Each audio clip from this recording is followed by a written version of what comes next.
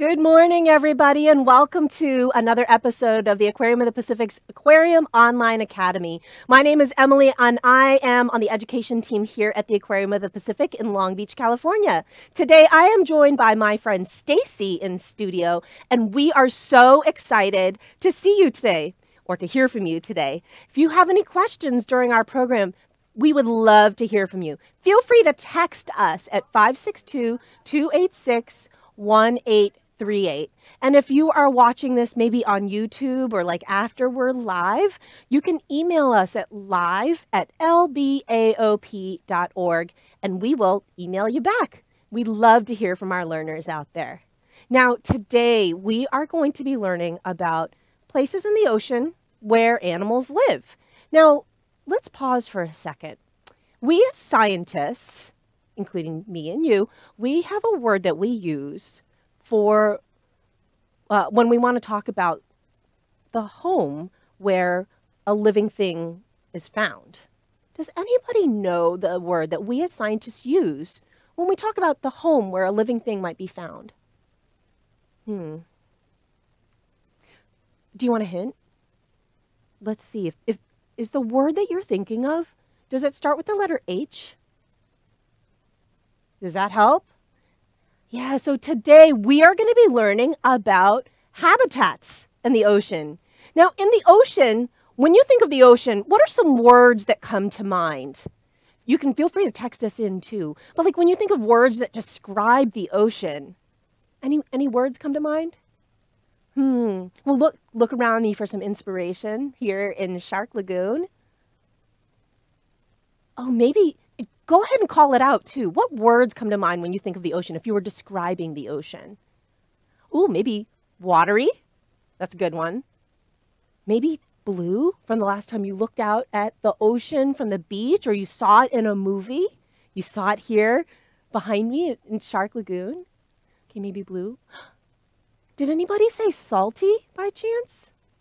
Yes, so it turns out the ocean, we know, is a big place on Earth. It takes up maybe about 75% of our Earth. So there's a lot of water out there. But it turns out even though the ocean is a really big place, there are lots of what I call kind of like neighborhoods, different habitats in the ocean, because it turns out different parts of the ocean all around the Earth are different from each other. So, for example, if we were to travel all the way up to the top of the planet or all the way to the bottom of our planet, what do you think the ocean is like on the top and the bottom of the planet? What about in the middle of the planet, like around the middle, the equator, the belt of the Earth? What do you think the ocean is like there if we were to go swimming there? What about here in Southern California? What's the ocean like here in Southern California, for those of you that live here in Southern California like me? Well, let's start by investigating my ocean backyard here in Southern California. So in just a moment, I'm going to have Stacy change the view here, and we're going to take a look at my ocean backyard. So let's take a look here. Now, if we were to go swimming off of Long Beach and go swim way offshore and look down, this is kind of what we would see. What do you notice about this habitat, this place where living things make their home? What living things do you see? What movement do you see? It's a pretty relaxing place, isn't it? Oh, I'm actually not moving in synchrony with it, though. It's harder than you think. You can try at home, too, if you want. This habitat is sort of moving a little bit, right? Relaxing movement. Did you notice the things that were living here? Let's take a look. Did you by chance see this seaweed? Or maybe this seaweed, different kinds of seaweed? And they're just drifting and going with the flow, right? Did you notice how many fish were here? A bunch of different fish, right? And they're mostly just hanging out. There's a couple of them that are actually swimming around, and maybe we'll see if you recognize any of the ones that are swimming around. Oh my gosh, like this one swimming around here. Well, who is that?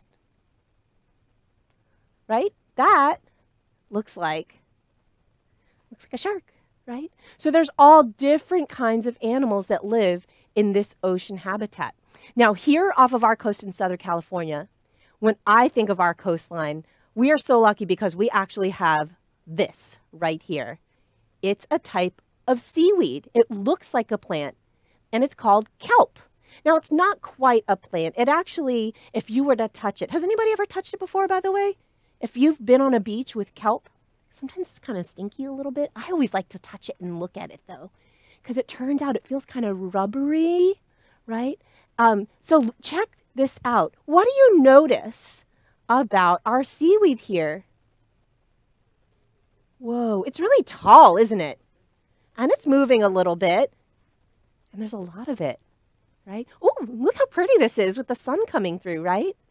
So what I think is really cool about these kelp forests is that kelp can grow this kind of kelp can grow really, really tall.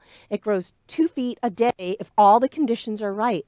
And it starts from the seafloor and goes all the way to the surface. And in fact, when it hits the surface, it still keeps growing and it sort of forms like a little roof on top of us. You know what it kind of makes me think of? Is the rainforest on land. Has anybody ever seen pictures of the rainforest or read about the rainforest? Yeah, rainforests like the Amazon in South America have lots of trees and plants, and it rains a lot there. And the trees there's so many that it makes kind of dark there. Sometimes these kelp forests, there's so much kelp that it makes it kind of dark there too, but you can actually see when the sun is able to like poke right through the top.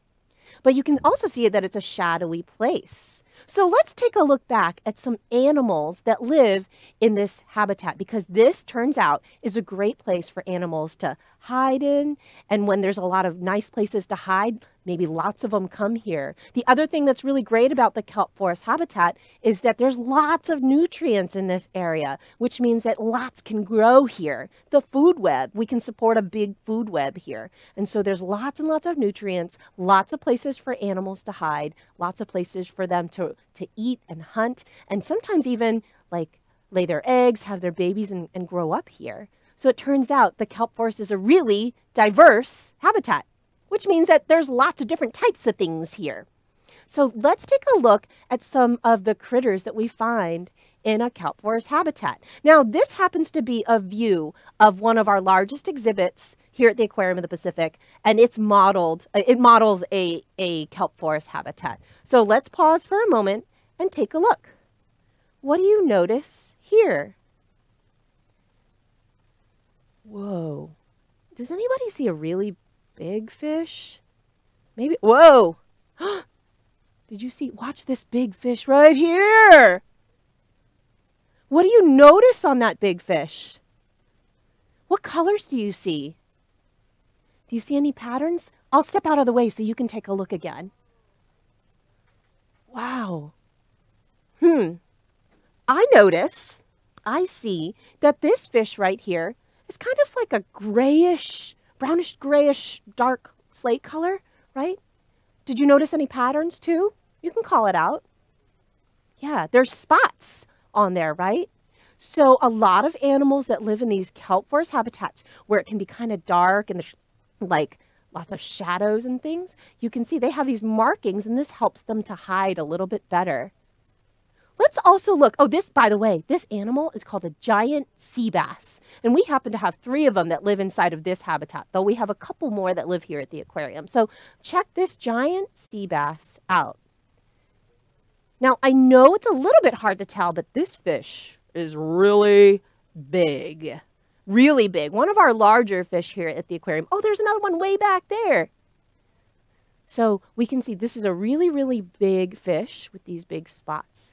The other cool thing about this fish, well, let's take a look. What do you notice about the way it moves? So check this out. One of them is kind of hanging out. One of them is actually swimming. Can you see it? It's actually just over the top of our view here. Do you think that's oh, here comes another one. How lucky.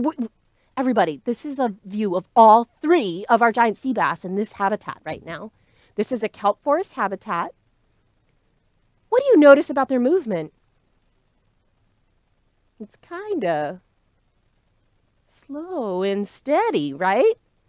Yeah. Oh, there's another creature there moving through our exhibit right here. Whoa. Okay, take a look. There are those spots. Take a look at its tail. Now, it turns out the tail says a lot about the way that a fish moves. When fish are slow and steady swimmers, they usually have a tail shaped like the giant sea bass right here. Let's take another look at a still picture so we can see how it actually looks without it moving around. But you can see how this tail almost looks like, almost to me, it looks like a paintbrush, right? Like sort of one of those plain paintbrushes, and or like sort of like someone stuck a triangle into this, the end of the fish. It's flat on the edge, and when they move it nice and steady and slow. So when you see a tail like this, it's a slow and steady swimmer. Also, we did notice, or I'm not sure if you caught it, but I noticed that one of those giant sea bass was also just like hanging out on the bottom there, right? Let's look at some other things about this creature that lives in this kelp forest habitat. Take a look at its mouth right here. What do you notice about the mouth? Is it big or little? It's pretty big, right? Let's look at, whoa, that's a big mouth. Excellent, Stacy. I'm so glad you found it here. Look at this big mouth right here. Now, these big mouths tell us something about the way that this fish eats too. So you can see it's a big mouth and it's sort of pointed upward. It almost looks like a big frown. And when I think about a mouth like this, it makes me think of, like a cartoon castle, and you have like the drawbridge that comes up, the door that closes, and then the door opens. And so what happens is these fish are just like kind of sit around and wait for their food to come nearby, and then they open their mouth fast and then close it, and it pulls lots of food in that way. So they're sort of like wait and ambush predators. So they just like hang out, and then they will snap their food in because they have that big door of a mouth that comes all the way up and opens and then closes again. Great view. Oh, you can even see its tongue in there. What else do you notice now that we have this awesome view? Oh, here comes another one. Look at those giant mouths, everybody. What's kind of cool is it makes sense. If you're just hang out and wait for food to kind of come towards you, it makes a lot of sense that this fish hangs out at the bottom, which is where we're noticing it. We see the rocks around here. You can see this one just hanging out. Yeah. How lucky we are to see this in our kelp forest habitat. Now, I wonder if we can see maybe whoa. I hope I didn't do that. I'm joking. I know I didn't do that. So we can see a great view again. Oh, there's the tail. There's the tail. Let's watch it swim really quick. Slow and steady. Oh, there's another animal that lives here. Did anybody see that one? Yeah, pretty cool. If you had to name this shark, what kind of name would you give it?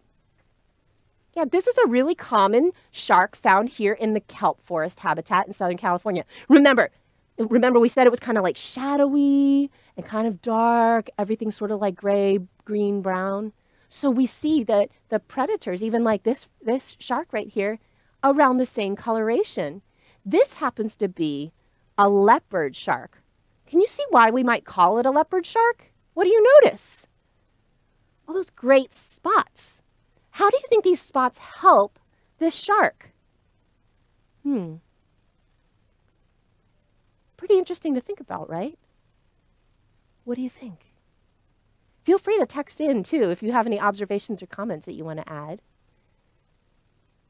All right, so maybe these spots help this shark. Any thoughts? So this is a leopard shark. Now, this shark is actually, it's kind of hard to tell the scale in that view, but these sharks can be about 4 or 5 feet long. And I know it's hard to tell how tall I am, but I'm about 5 feet tall. So I'm a small, medium-sized grown-up. And this leopard shark, if I were to lay down, this leopard shark is about my size in real life, but they're like narrow-bodied, right? So let's take a look at some other things that we notice about this shark. Where's its mouth, do you think? Different than the giant sea bass mouth, right? Remember the giant sea bass mouth had that big frowny mouth that was like a big door? This one has a mouth that's a little bit more, It's a little harder to see, but it's right here, kind of on the bottom. It's not a very big mouth. So it turns out with all fish, the mouth says a lot about what they eat. And their fins say a lot about the way they move. So here we are, a nice other view here. Oh, look, there's our leopard shark. What do you notice about its tail? It didn't have a big flat tail like our giant sea bass, right? No, it actually, so sharks actually have tails that are like forked, right? So they actually, it looks like a wedge almost. It looks like, or like kind of boomerang shaped, or sort of like a not even boomerang, right? Or another way to think about it is if any of you are doing in math like less than or greater than signs, right? That's kind of what it looks like, or like a sideways V. Ooh, so many. Nice view of our giant sea bass here. But you can tell by the tail, the leopard shark moves in a really different way than these giant sea bass because they have a tail that's a little bit more V-shaped. And V-shape is better for burst swimming and speed swimming, moving back and forth. Stacy, is there a picture of a yellowtail by chance on there? Or anything that's a faster fish? Okay. I wasn't sure what we had ready to go in the picture bank back there. But if you were to think about like a tuna, or if you Google a picture like a tuna, or any of the jacks, anything like that, they have a tail that's like this. And so when they swim, they can swim super fast. They can sometimes even swim, a swordfish is even faster than that. A swordfish or any of those types of sailfish can swim as fast as maybe like a car driving through a neighborhood. Pretty fast swimmers there.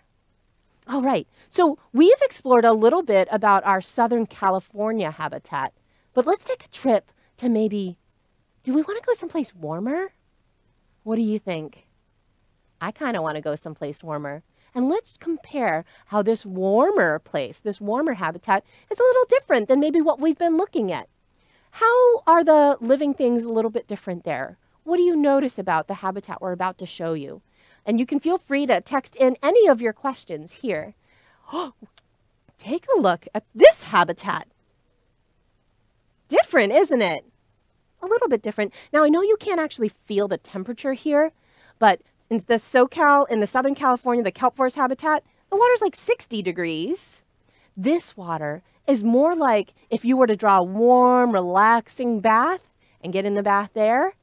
That's what this water is a little bit more like. It's nice and warm. Okay, so here, what do you notice about this habitat? Still the ocean, right? Now, we did get a great question earlier about the ocean, just the ocean in general. And that question was, will the ocean get less salty? That's a great question out there. And so it turns out the average salinity, or how we measure the saltiness of the ocean, the average saltiness of the ocean is pretty stable. The only places where you see changes in the saltiness of the water might be where there's lots of fresh water coming in at some point. Where can you imagine there's fresh water touching salt water? Where might that happen out in the environment, out in nature? Where could we find fresh water coming in but salt water already there? I have an idea. How about rivers? Or maybe where a river touches the ocean, right? Anytime you have a waterway that's from land that touches the ocean, like a river mouth, that's when you might actually see the saltiness of the water change. And that's actually kind of an interesting experiment to go out there and sort of measure it. And scientists will actually often do that because those environments where it's salty and fresh sort of mixing are really, really diverse, and the animals that live there are really unique. So a lot of places like wetlands and like river mouths and stuff are really high places of scientific study. It's also kind of nice because a lot of times where rivers meet the ocean are actually close to where people live and can travel and study. And so that makes them really interesting places to study as well. In general, though, the average saltiness of the ocean is pretty stable. And feel free to text us any other questions right here, 562-286-1838. In the meantime, let's check out this habitat here. I told you it's nice and warm. What else do you notice? Does it have the kelp, the seaweed moving back and forth? No, but I see a lot of other movement here, don't you? Yeah, I noticed that there's lots and lots of fish here. I also notice there's a bunch of these stony, rocky looking things. Does anybody know what those might be? Have you ever seen anything like this before? What kind of habitat is this? It's not a kelp forest anymore. Huh. Anybody know the name of what this habitat might be? It's named after all the creatures that are living back there that aren't fish. Maybe let's take a closer look. I'm going to show you a piece of coral. So let's go over to my other camera right here, and I'm going to show you a coral skeleton. Now let me try and make it a little bit different so you can, oops, there we go. Let me see if I can get it more contrasty. Oh no, that's not helping. Yeah, there we go. I just had to zoom in just a little bit. Now this right here is a piece of coral. Now it's actually about the size of my hand, I'll go show you, but I'm projecting it behind me. So here's my hand. This is a piece of coral. Now the habitat that's in that warm water with all the fish in it is a coral reef habitat. Maybe you've seen it before, maybe in a movie or anything like that, or books, right? Or an aquarium. And the coral is actually the foundation of that habitat, where the kelp, the seaweed, was the foundation, sort of like the thing that provides a place for all the animals to live there. So here we have coral, and we'll take a look. What do you notice about this coral? I'm going to zoom way in here. Whoa! Now this coral is not just smooth, is it? I see in here lots of little holes, and inside each of those holes is a living creature. So it turns out that coral reef habitat that we were looking at is a living landscape. And all those things that were bumpy and rocky looking, the corals there are actually animals. Not only is it an animal, it's what we call a colonial animal. It's lots of animals that share one skeleton. Can you imagine what it would be like if you share a skeleton with your best friends and best cousins and things? Yeah, that's what it's like to be a coral. Here's a way zoomed in picture of corals. And so this is a coral that's living. And you can see each one of these little bumps with the little tentacles there, that's one creature. And they all of these are living on one skeleton together.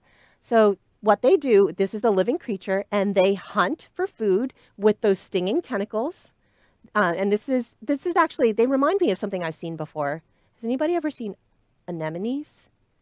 Yeah, that's because anemones are like the cousin of a coral. And all of these corals, they're feeding this way. But there's something else that's really cool about corals. And that is they have something that lives inside of them that also helps them to get food. They have algae that lives inside of them. And that algae actually gets energy from the sun, and it takes in carbon dioxide and water, and it actually makes food for the coral too. So the coral gets its food in two different ways. Wouldn't it be amazing if we could both eat and then just go out into the sun and make our own food too? I would love that. I would eat all the time then, which is kind of the dream, isn't it? So here we have all of these corals that are both hunting and also using their algae that live inside of them to grow their own food. Now, maybe Miss Stacy can take us back to a different coral reef, and we can look at what that looks like when we see lots of different types of corals. Here's a beautiful view of lots of different shapes of corals. Now, each one of these corals, that like these bumpy, lumpy things with all different shapes, it just means they're different types of corals, and they have different skeletons underneath. So the actual coral shapes that you see, this is the piece I was showing you before, and it's very similar to like these like branching, almost like antler ones, right?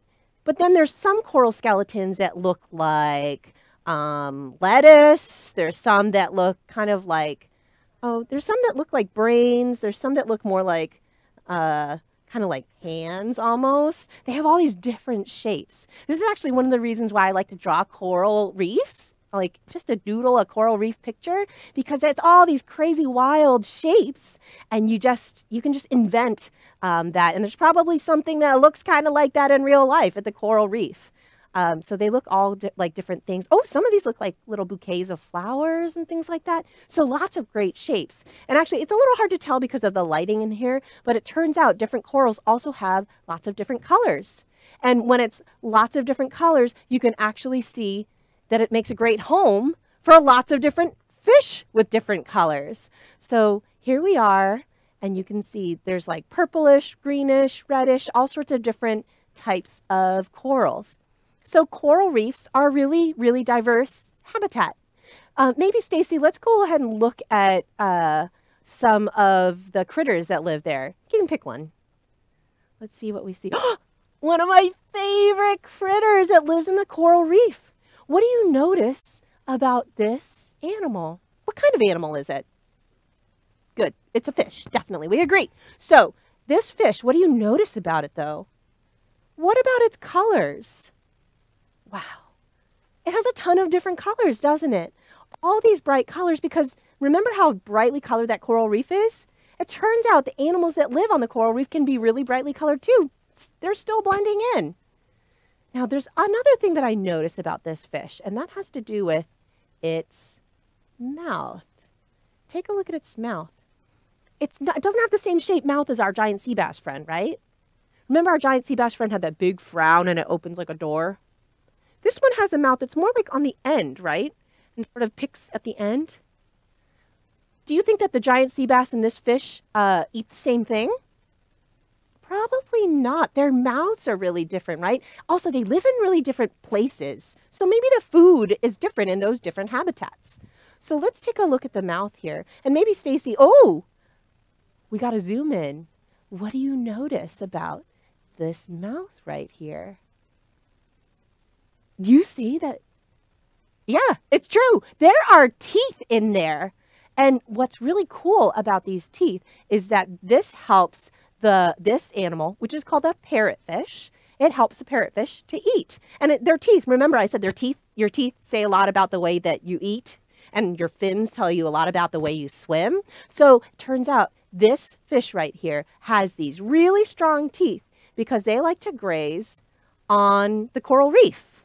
And so sometimes they'll eat algae, sometimes they'll nibble on the coral pieces a little bit, and they have to have the right chompers to scrape and chomp on little pieces of the food that they're eating. Stacy, can we show maybe one more picture of parrotfish teeth so we can see another view? Okay, get ready. I'm going to step out of the way here. Check out the smile on this fish. I love it. I love the way that this fish looks because it's kind of like, right? Like it has like this great little set of teeth there. And these fused teeth right here actually are those scraping, chomping teeth, right? And that's how they actually eat their food, which I think is really interesting. So the adaptations, the way that this animal survives depends on things like, well, its teeth are its adaptations, the color, the fins, everything about this animal tells us that this animal is a specialist at living in the coral reef habitat. All right. Now, I do have time for a couple of questions. I did see a question come in, and it's actually about the kelp forest. So maybe we'll switch back to a kelp forest habitat as we wrap up. And beautiful. This is our local, remember, cooler water, Southern California kelp forest. And we got a great question from a viewer about how do kelp reproduce? Oh, this is another great image. You can see how diverse these habitats are. Look at all these California sea lions. Now, kelp are really interesting because they grow kind of like a plant do, but they don't really act quite like plants. And they actually have a really complex, what we call life cycle. So when we think of plants that have pollen, and then the pollen will help the reproductive parts of the plant disperse. Or we think about like seeds growing into a seedling, growing into a plant. The plant may flower and then may fruit, and that provides seeds again, okay? So those things, those parts are really important on plants and land, but it turns out kelp actually have a really complex life cycle, part of which they may copy themselves, so they just bud new parts. And then sometimes they also do release kind of something that's a little bit more, it's more like spores or kind of a little more like pollen. It's really different though, and it's really complex. So they actually have just a really unusual life cycle, and that is because they aren't plants. They're actually in the kingdom protist. So that's the protista. So it's actually more related to like the little microscopic little amoebas and things like that. So a whole different thing than plants. So it's a really complex life cycle. All right. Well, I want to thank you all for joining us today. I hope that you have a wonderful rest of your day, and we look forward to hearing from you again soon. Bye, everybody.